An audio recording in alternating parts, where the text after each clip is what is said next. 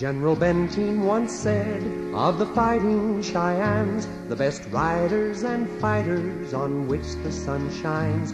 They fought for the land where their fathers were born, and with great bravery on the Little Bighorn. The fighting Cheyennes, led by great men of yore, fought for their homeland through war after war.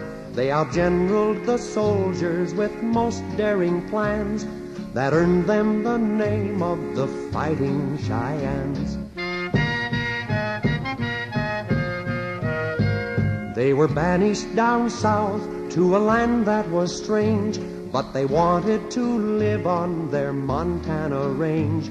They started back home on a cold winter's day, and the fighting Cheyennes fought each step of the way.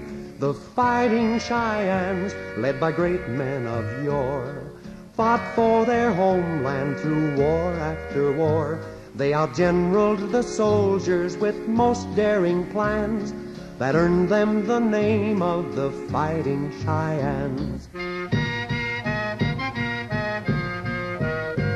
Home at last in Montana, and riding so free, as scouts for the soldiers in the old cavalry. The fighting all over and peace on the plain, they were back on Tongue River with their people again. To name all their brave men would take all the night.